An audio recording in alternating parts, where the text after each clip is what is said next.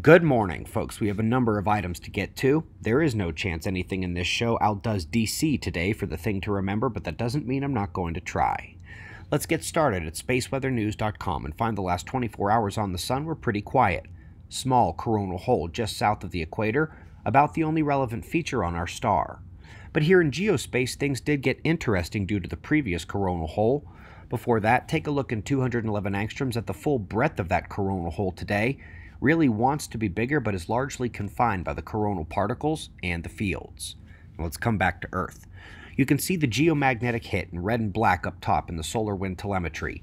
Blue flipped solar wind magnetic reversal as the yellow line beneath it, plasma density, began to spike upward.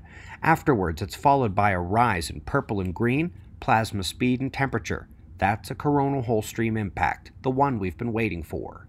While the KP index never got above 4, the geomagnetic deviation on the left, that's a nice hit there. Luckily, a deflecting rather than coupling magnetic orientation. And folks, FYI, those CMEs some of you were worried about got sucked up and overtaken by the coronal hole stream. They were weak anyway. We did take a strong induction in Western Canada down towards Vancouver. It was the strongest magnetic disturbance of the event, and we did get an electrical explosion underground, where we expect the currents to induce the strongest. Let's take a peek at something from yesterday's show up next. And by the way, the sublithospheric signals work well here on Earth too. Blood echo wind map showing the waning minor echoes across the northern ring of fire with stronger signatures in the south. Remember, this is just one of the 3 location forecasting measures at quakewatch.net. Top quake of the last day struck the Kermadec Islands in the South Pacific, dead in the middle of that alert zone. It was well out to sea, luckily. Now let's go to some new missions. Folks, the Sphere X is one of the ones I was hoping they'd pick. With over 100 shades of infrared, there's nowhere left for dust to hide, and the problems with cosmological expansion now have a sleuth on the case. Between this, LSST, and a few others, the entire plasma cosmology suite of future technology got the green light.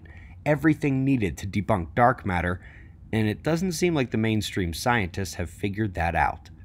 On the solar side, they've picked 2 new missions, and one of them was actually my least favorite of the choices, but the other is aimed sneakily at solar climate forcing, and was my favorite. We've been monitoring the move to not just identify and correlate the currents in the sky, but quantify and insert into climate models. Here is the last piece of the solar to electric current technologies needed to turn a keyhole into an open floodgate. Up next, an interesting precursor event tells a bit of a timeline for quiescence to major outburst on a star. Even in a small dwarf nova, the anomalies begin weeks, months, to years ahead of time.